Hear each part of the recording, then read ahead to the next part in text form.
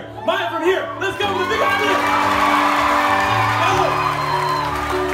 Okay, Maya, tell us what happened, and then what you were dealing with, and then what God did.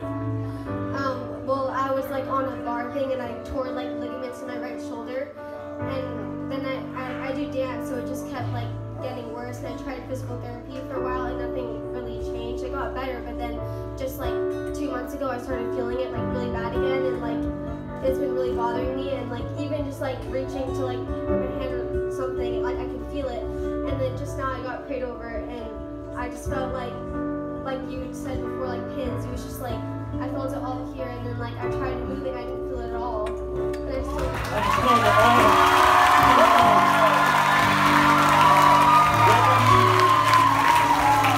What would you say that the pain level was when you like would feel those pins and needles? Well, like sometimes it was just like a 5, sometimes it would be like a 10. So it was constant pain at a 5, sometimes a 10. And then where are you at right now? Like 0.